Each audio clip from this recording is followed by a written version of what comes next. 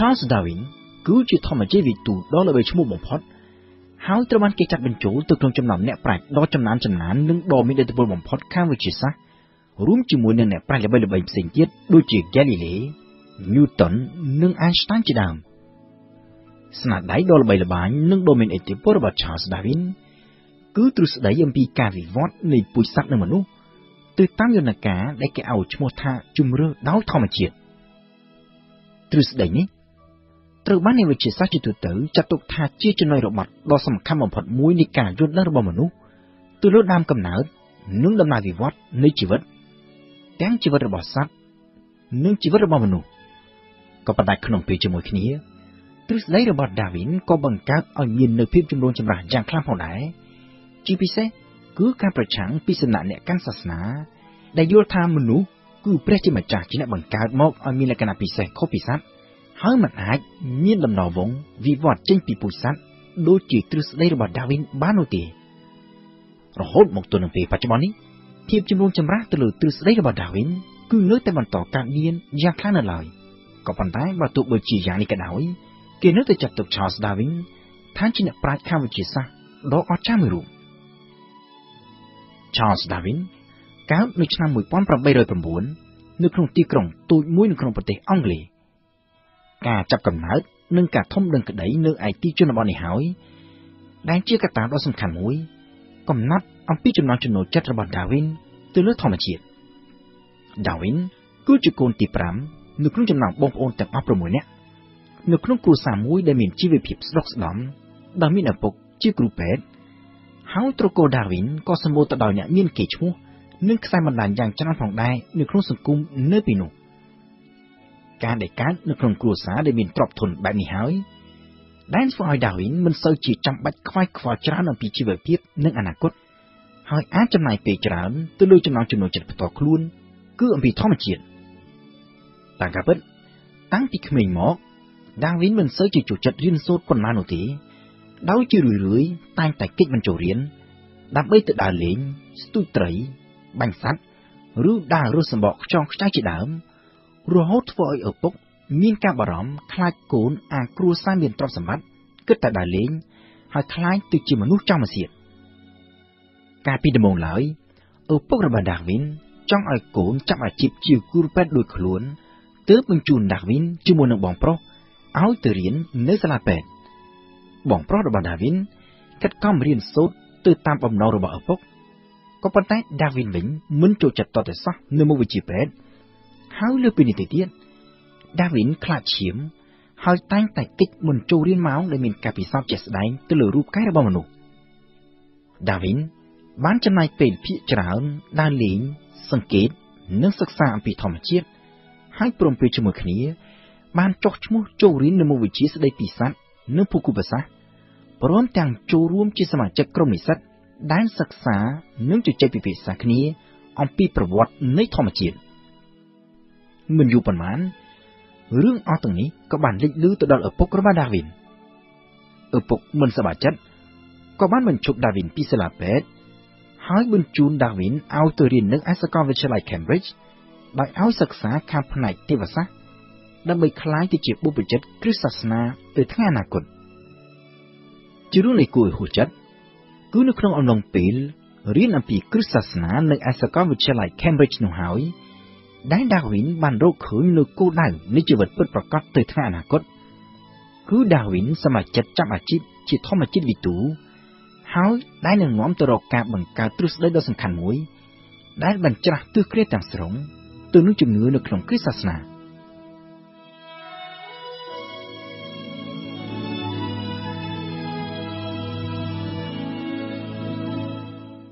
នៅ Cambridge Darwin មានការយកចិត្តទុកដាក់លើការរៀនសូត្រច្រើនជាងកាលពីមុនអ្វីត្បិតតែមិនចូលចិត្តមុខវិជ្ជាផ្នែកទេវសាស្ត្រក៏ប៉ុន្តែ Darwin បានខិតខំរៀនសូត្រយ៉ាងហោចណាស់ទៅលើមុខវិជ្ជាគោលមួយចំនួនដែលចាំបាច់សម្រាប់ការប្រឡងនិយាយជារួម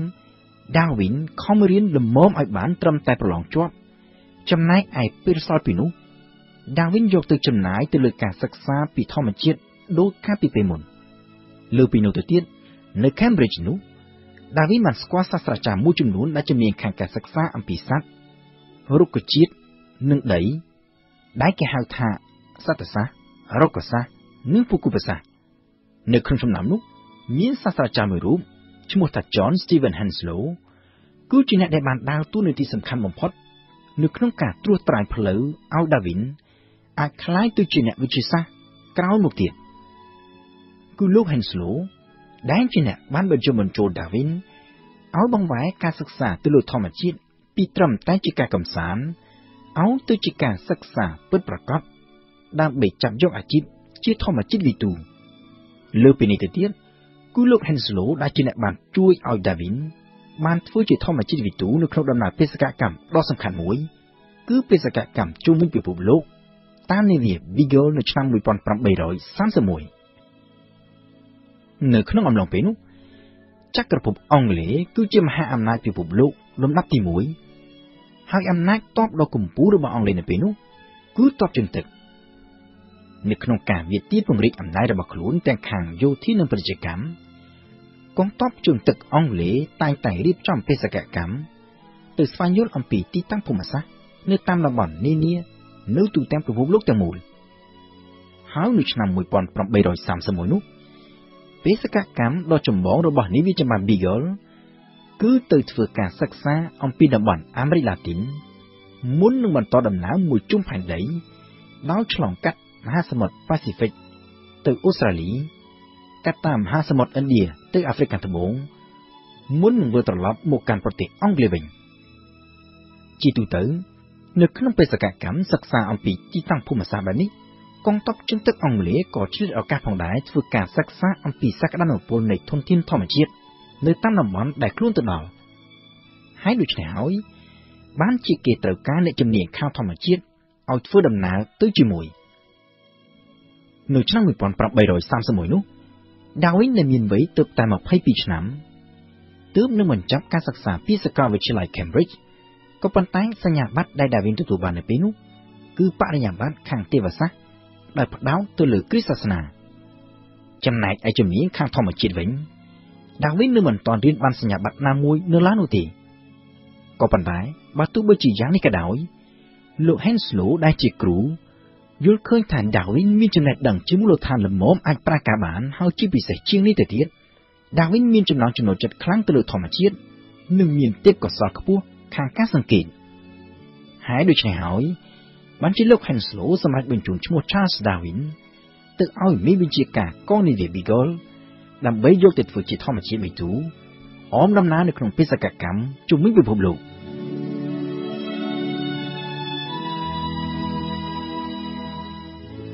នៅថ្ងៃទី 27 ខែធ្នូឆ្នាំ 1831 នៅពេលដែលនាវា Beagle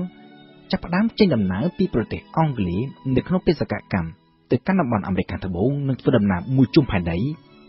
ទំព័រសក្ការៈថ្មីមួយនៅក្នុងប្រវត្តិនៃវិទ្យាសាស្ត្រធម្មជាតិក៏បានចាប់បើកនៅពេលនោះដែរនៅក្នុងបេសកកម្មរយៈពេល 5 ឆ្នាំតាមនាវា Beagle នោះហើយដែល Charles Darwin បានចំណាយពេលសិក្សាយ៉ាងម៉ត់ចត់ទៅលើធម្មជាតិដោយធ្វើការសង្កេតនិងកត់ត្រាព្រមទាំងចាត់ចំណាត់ថ្នាក់ពូជសត្វរហូតក្រោយមកបង្កើតបានទៅជាទ្រឹស្ដីដ៏សំខាន់បំផុតមួយនៅក្នុងប្រវត្តិសាស្ត្រនៃធម្មជាតិគឺទ្រឹស្ដីអំពីការវិវត្តនៃជីវិត Beagle ធ្វើដំណើរមកដល់តំបន់អាមេរិកខាងត្បូងនៅអំឡុងខែកុម្ភៈឆ្នាំ 1832 ហើយបានចំណាយពេលរហូតដល់ទៅជាង 3 ឆ្នាំធ្វើការសិក្សាទាំងនៅក្នុងតំបន់សមុទ្រនៅតាមបណ្ដោយឆ្នេរនៅតាមប្រជុំកោះក៏ដូចជានៅតាមតំបន់ចូលជ្រៅទៅក្នុងដីគោកដោយចាប់ផ្ដើមដំបូងចេញពីឆ្នេរខាងកើតនៅក្នុងមហាសមុទ្រអាត្លង់ទិករួចហើយធ្វើដំណើរតាមបណ្ដោយឆ្នេរចាក់ចុះទៅទិសខាងត្បូងពីតំបន់មួយទៅតំបន់មួយរហូតទៅដល់ចុងខាងត្បូងបំផុតនៃទ្វីបអាមេរិកមុននឹងឆ្លងទៅខាងមហាសមុទ្រប៉ាស៊ីហ្វិកហើយធ្វើដំណើរសូសៀតាមបណ្ដោយឆ្នេរខាងលិចនៃអាមេរិកខាងត្បូងចាក់ឡើងទៅទិសខាងជើងវិញរហូតទៅដល់ប្រជុំកោះ Galapagos នៅក្នុងប្រទេស Ecuador នៅក្នុងអំឡុងពេលធ្វើដំណើរតាមនាវា Beagle នេះ Darwin បានធ្វើការកត់ត្រាទុកជារៀងរាល់ថ្ងៃនៅអ្វីដែលលោកសង្កេតឃើញហើយមានការសង្កេតមួយចំនួនដែលបណ្ដោះនៅគំនិតនិងបង្កើតជាចម្ងល់ដល់ Darwin ហើយដែលคล้ายទៅជាមូលដ្ឋានគ្រឹះដ៏សំខាន់នាំទៅដល់ការបង្កើតទ្រឹស្ដីស្ដីពីការវិវត្តនៃជីវិត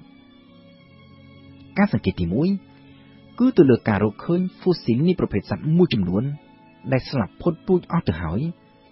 ក៏ប៉ុន្តែវាមានលក្ខណៈស្រដៀងគ្នាទៅនឹងប្រភេទសត្វដែលកំពុងរស់នៅនាសម័យកាលនោះដែលគ្រាន់តែមានទំហំខុសគ្នាហើយខុសគ្នាច្រើនដែលគេមិនអាចចាត់បញ្ចូលជាពូជសត្វតែមួយបានហ្វូស៊ីលអស់ទាំងនេះបានបង្កើតជាសំណួរចាក់ស្រេះនៅក្នុងខួរក្បាលរបស់ដាវីនគឺសំណួរថាតើប្រភេទសត្វ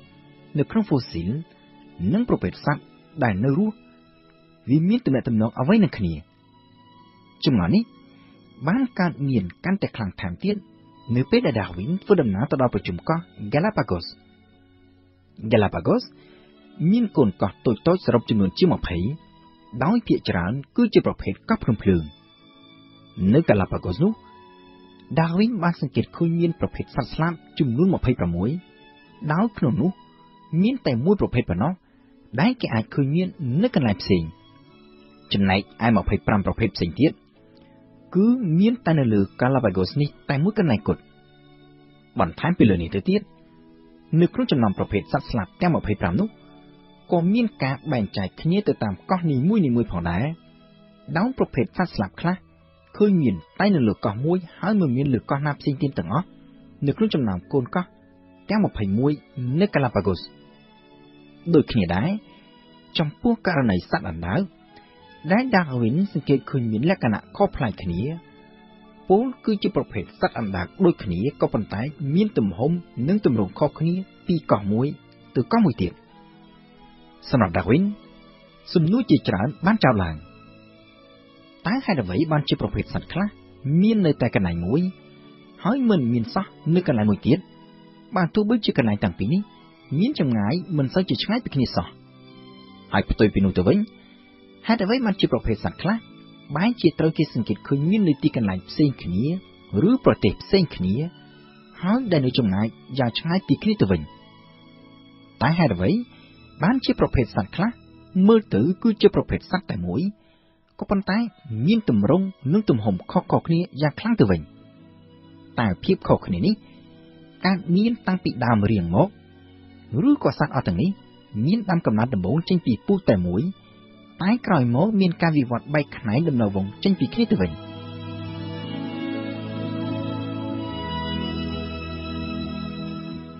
នៅក្នុងឆ្នាំ1835 Navy Beagle បានចាក់ចេញពីតំបន់អាមេរិកខាងត្បូងឆ្លងកាត់មហាសមុទ្រប៉ាស៊ីហ្វិកសម្ដៅទៅកាន់ប្រទេសនូវែលសេឡង់និងអូស្ត្រាលីបន្តមកទៀតធ្វើដំណើរកាត់តាមមហាសមុទ្រឥណ្ឌាទៅដល់អាហ្វ្រិកខាងត្បូងរួចហើយឆ្លងចូលទៅកាន់មហាសមុទ្រអាត្លង់តិកមុននឹងធ្វើដំណើរត្រឡប់ទៅកាន់ប្រទេសអង់គ្លេសវិញនៅខែតុលាឆ្នាំ1836នៅពេលនោះដាវីននៅមិនទាន់រកឃើញនៅចម្លើយច្បាស់លាស់ទៅនឹងសំណួរចាក់ស្រេះដែលកើតចេញពីការសង្កេតនៅប្រជុំកោះ Galapagos នៅឡើយនោះទេហើយក៏មិនទាន់បង្កើតនៅទ្រឹស្ដីស្ដីពីការវិវត្តនៃជីវិតនៅឡើយនោះដែរក៏ប៉ុន្តែទោះជាយ៉ាងណាលទ្ធផលនៃការសិក្សានិងការសង្កេតទៅលើធម្មជាតិដែលដាវីនបានធ្វើនៅក្នុងរយៈពេល5ឆ្នាំនៅពេលធ្វើដំណើរតាម Navy Beagle គឺគ្រប់គ្រាន់ល្មមអាចឲ្យដាវីនក្លាយទៅជាធម្មជាតិវិទូដ៏ល្បីឈ្មោះម្នាក់នៅអង់គ្លេសតាមការពិតទៅដាវីនបានចាប់ផ្ដើមមានឈ្មោះបោះសម្លេងនៅក្នុងចំណោមអ្នកវិទ្យាសាស្ត្រចាប់តាំងពីមិនទាន់បញ្ចប់បេសកកម្មនៅលើ Navy Beagle មកម្លេះដោយនឹងអំឡុងពេលនោះដាវីនតែងតែបានផ្ញើលិខិតឆ្លងឆ្លើយគ្នាជាមួយនឹងអ្នកវិទ្យាសាស្ត្រនៅអង់គ្លេសអំពីអ្វីដែលលោកសង្កេតឃើញនិងអំពីទស្សនៈរបស់លោកដែលទាញចេញពីការសង្កេតអស់ទាំងនេះនៅខែវិច្ឆិកាឆ្នាំ1836ពលគឺតែប្រមាណជាមួយខែប៉ុណ្ណោះក្រោយពីវិលត្រឡប់ពីបេសកកម្មលើ Navy Beagle ដាវីនត្រូវបានគេជ្រើសរើសឲ្យចូលជាសមាជិកវិទ្យាសាស្ត្រស្រាវជ្រាវខាងភូមិភាសាអង់គ្លេសជាង2ឆ្នាំក្រោយមកទៀតគឺនៅដើមឆ្នាំ1839ដាវីនបានចូលជាសមាជិកវិទ្យាស្ថានស្រាវជ្រាវខាងសត្វសាស្ត្រហើយជាពិសេសជាងនេះទៅទៀតគឺបានចូលជាសមាជិកស្ថាប័នដ៏ល្បីល្បាញបំផុតមួយនៅពេលនោះគឺរាជបណ្ឌិតសភាវិទ្យាសាស្ត្រអង់គ្លេសឬ The Royal Society នៅឆ្នាំ1839នោះ Charles Darwin បានរៀបការជាមួយនឹងប្អូនស្រីជីដូនមួយហើយបើតាមការពិតទៅឪពុកក្មេកនិងដែលត្រូវជាឪពុកមារបស់ Darwin ក៏ជាអ្នកដែលបានដើរតួនាទីដ៏សំខាន់មួយដែរនៅក្នុងការជួយបញ្ចុះបញ្ចូលឪពុក Darwin áo dồi prom anh nhát ao Darwin từ phương đầm não chung với phản đấy tam là về bị gọi các bị muốn bị bớt tha bị đầm bồn lưỡi ở bốc ra bà Darwin ban chùm to nâng cầm rồng này này phí nú ở bốc ra bà Darwin tay bà rõm khai cuốn ang trọp sầm mắt ra bà bốc hai cất tài trong tự nào lấy sa bài phơi phơi mình cất pi anh cốt hai khái từ chi mà nụ trao mà xiết khô đào vông trò cổ đã miên thành cặp buông cua nửa không sòng cung ông lì có bàn tay nơi ti bồng phật tử tối pi cái đây bà rõm ra bà bốc Darwinมันคล้ายติดจีนแบบจีซ่าได้มีนแต่งเกจมูลใบหนึ่งมีนประจำนวนจราหหอยทั้งการมีนครูซาดอลอมุ้ยได้มีนโกนแต่งออกดำเนี่ยหอยอาจรู้เนื้อคงชีวิตมวยประกอบดาวเสือแพะมันกุลก็ปันแต่บัตุใบเฉียยานิกระดอยสำหรับดาวินชีวิตหาโดยจีนเนื้อแต่มันตอนเป็นลิ่งเหลอยดาวสร้างแต่จำนวนจะสลายจีจราในการมีหลังปีการสังเกตระบาดโลกตลุทอมาเจียเนื้อคงอมน้องการฟื้นดำนาตั้มในวีบีเกนุเนื้อแต่มันต่อจอดหลังดาวมันอาจรบดำนาสายคุ้นอยู่เลยโรหต่อตลอดชั้นมวยปอมปรับใบรอย50 ประบุนปูคือเชื่อมาเพชรนำกล่าวการฟื้นดำนาตั้มในวีบีเกลเติบชาสดาวินบานรีบจอมนึ่งจบสายเนื้อตุสได้แสดงปีการวิวัฒน์ในชีวิตตามระยะสิบหือได้มีจำนวนจึงชีภาษาอังกฤษท่า The Origin of Species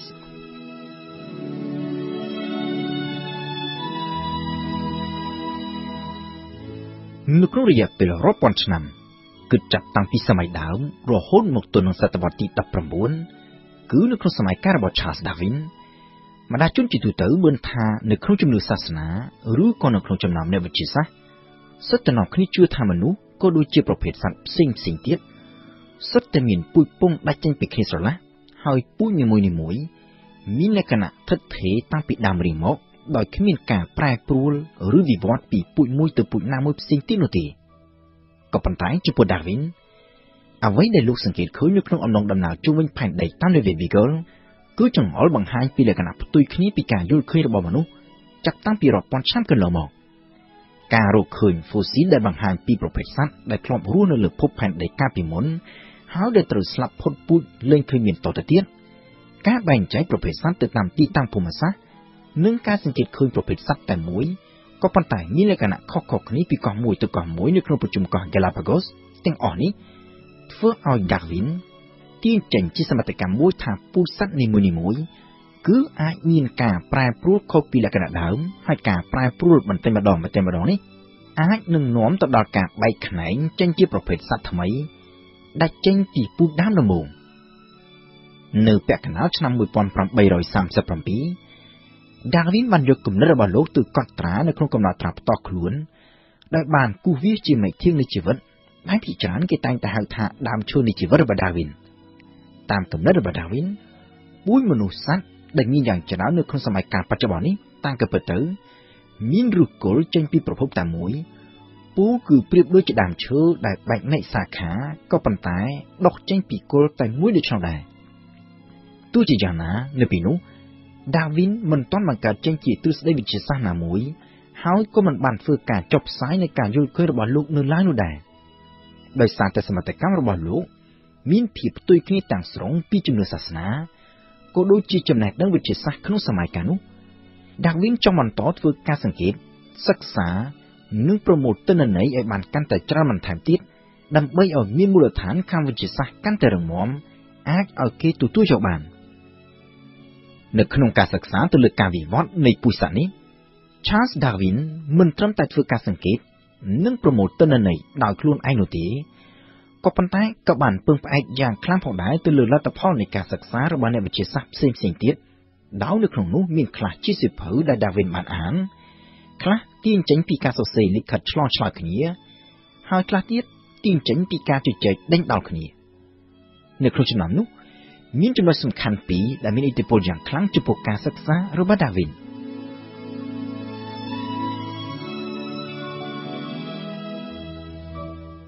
ินมีการจับอารมณ์ตัวเลือกการบังคับปูสัตว์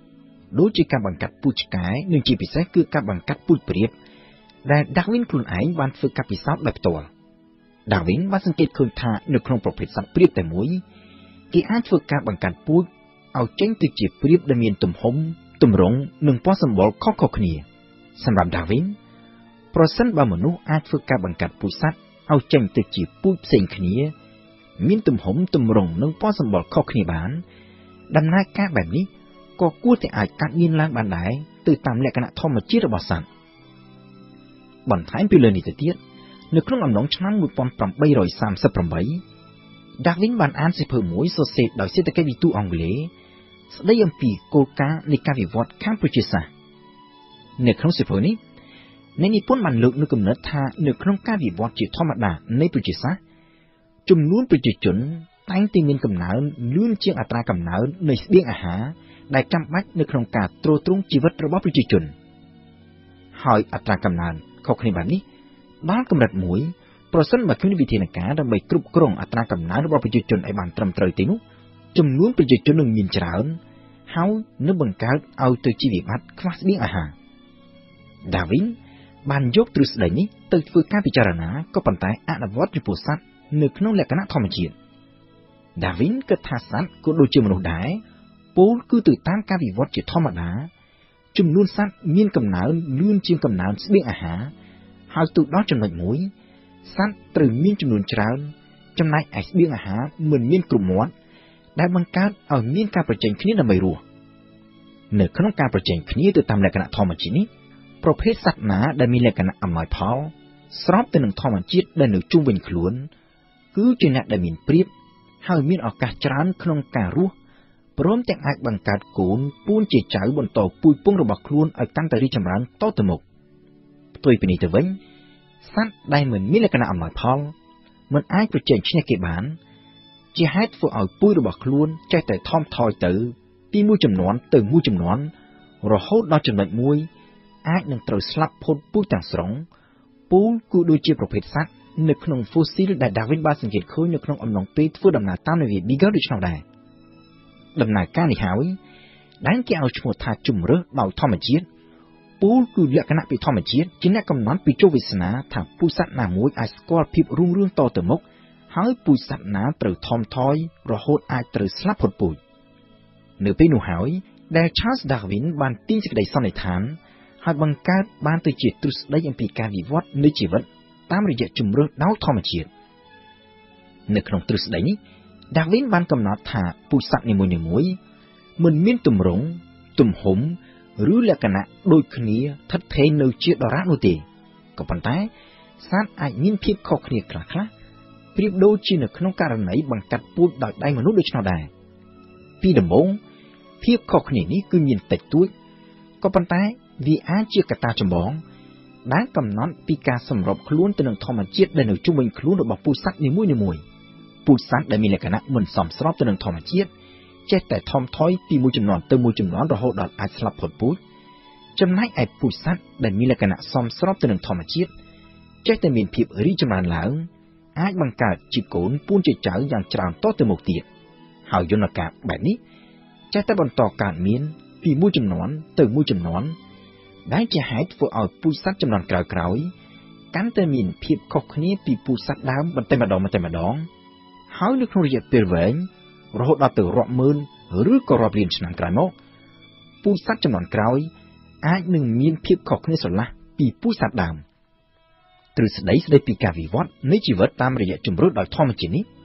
ត្រូវបាន Charles Darwin យកទៅចុះផ្សាយជាសាធារណៈនៅឆ្នាំ1859តាមរយៈសៀវភៅដែលមានចំណងជើងជាភាសាអង់គ្លេសថា The Origin of Species Charles Darwin បានទទួលមរណភាពដោយជំងឺនៅឆ្នាំ1882ដោយបន្សល់ទុកនូវកេរ្តិ៍ឈ្មោះនិងទ្រឹស្ដីដ៏មានឥទ្ធិពលបំផុតមួយនៅក្នុងការសិក្សាខាងវិទ្យាសាស្ត្រហើយដែលត្រូវបានគេចាត់ទុកថាជាបដិវត្តន៍ដ៏សំខាន់មួយនៅក្នុងការយល់ដឹងរបស់មនុស្សទៅលើធម្មជាតិនិងទៅលើខ្លួនឯងផ្ទាល់រហូតមកទល់នឹងពេលបច្ចុប្បន្ននេះអ្វីត្បិតតែទ្រឹស្ដីរបស់ Darwin នៅតែមានភាពចម្រូងចម្រាសច្រើន